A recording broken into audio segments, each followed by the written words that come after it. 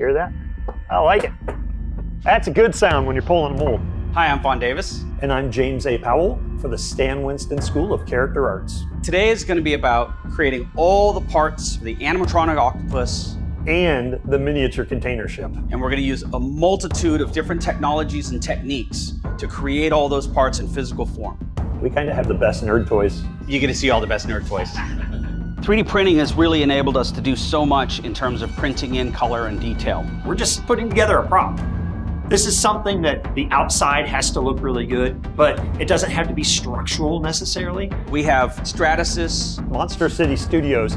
a lot of different technology partners to speed up the fabrication process. That's 1/87th scale. That is a huge model for 1/87th scale. This is going to be fun. It's better than just talking about it. Yeah, we should probably just get to it. Let's do it.